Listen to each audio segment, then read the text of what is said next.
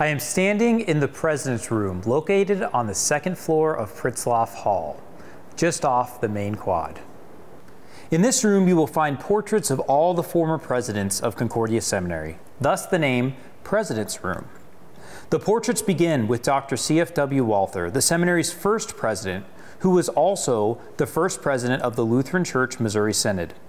The latest addition to the collection is that of Dr. Dale A. Meyer, who retired as the seminary's 10th president in 2020. His portrait was unveiled in February of 2021 and features Luther Tower and Dr. Meyer's beloved golden retriever, Ferdy, who died in 2019. The President's Room is used for larger gatherings that take place on campus, including meetings, workshops, conferences, and receptions. The space was first used as a reading room for the seminary's original library. The library was relocated to its current building after it was built in 1962. The room also features beautiful paneled walls and stained glass windows.